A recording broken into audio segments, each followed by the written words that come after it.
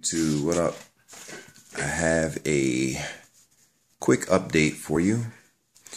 Got this new motor mount in from Michael Myers. He popped up on Facebook on Arrma Club, and man, I'm glad I snatched mine up real quick, but they went fast.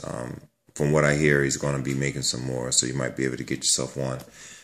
With this motor mount, it gives you a longer range to be able to put bigger gears on, or even smaller. It also moves closer towards the spool, so it gives you a better range out and in.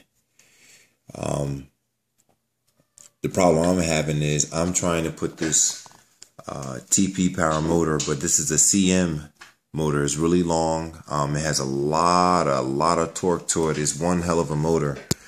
I'm trying to get this thing on here, and I'm having some issues. This thing is hitting all kinds of stuff back here, so I'm working with some things. I made a bracket, just doing a dry run, making some marks where I have to actually use the Arrma to kind of make some grooves in it to make it fit. From what it looks like, you can save yourself some grinding if you raise it up. If you raise it up, you'll make this back come up a little bit, and you're going to miss certain pieces back there, whereas though you're not going to have to worry about grinding too much.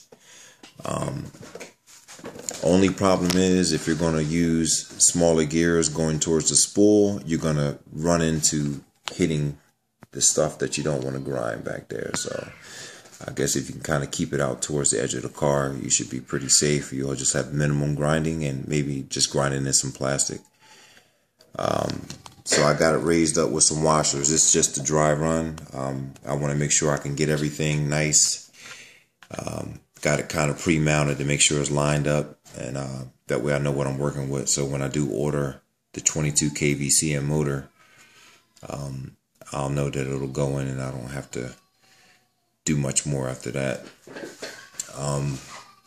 I'll be keeping in touch with you guys to let you know how this mod goes. And wish me luck. Hopefully it'll go well. All right, YouTube. Peace out.